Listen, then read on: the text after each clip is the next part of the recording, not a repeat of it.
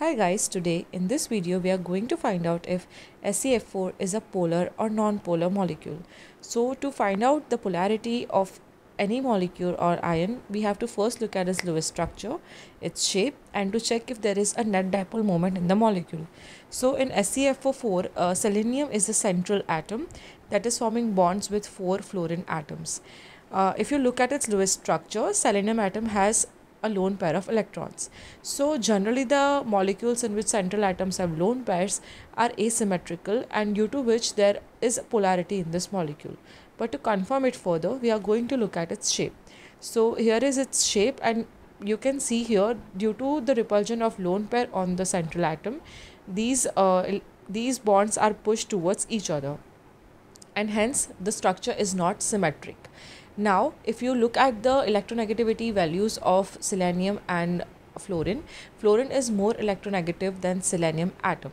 So the electrons that are shared between selenium and fluorine atoms will be pulled towards fluorine atom more because it is more electronegative. So basically fluorine will try to pull the shared electrons towards itself. Hence, there will be a dipole moment which will be towards the fluorine atoms.